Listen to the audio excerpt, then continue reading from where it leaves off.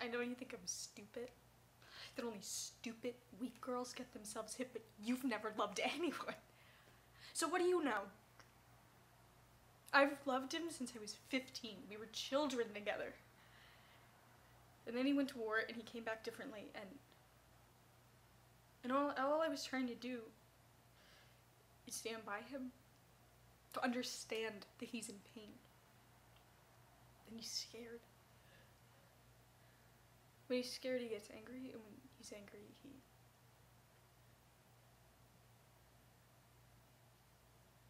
leaving him was the hardest thing I've ever had to do, but I did it. I'm never going back, but